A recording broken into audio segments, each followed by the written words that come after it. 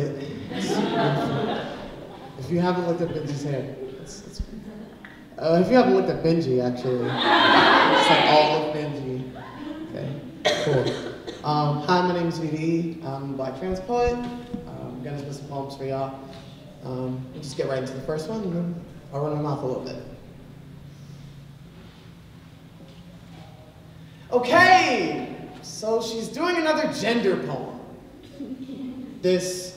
I'll have to correct someone after this poem is over poem.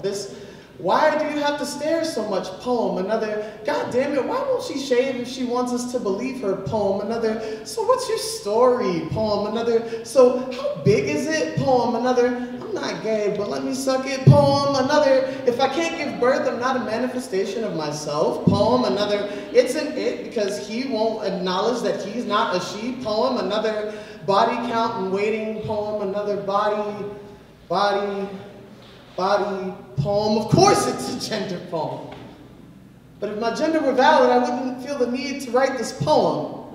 I wouldn't have to look at bathrooms like courtrooms, wouldn't have to move through states like a secret agent, wouldn't have to hold my gender in my hands like a plea for my humanity. If you were tired of hearing that marginalized people are marginalized, then squash the margins.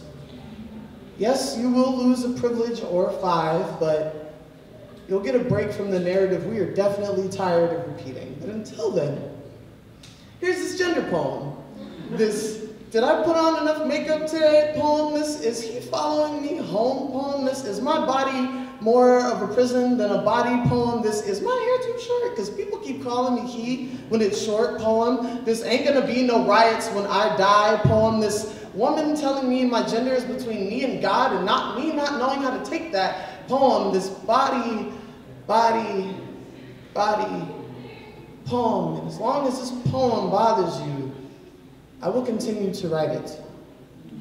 Like a prayer for change. Like a meditation for the day I won't have to. Thank you.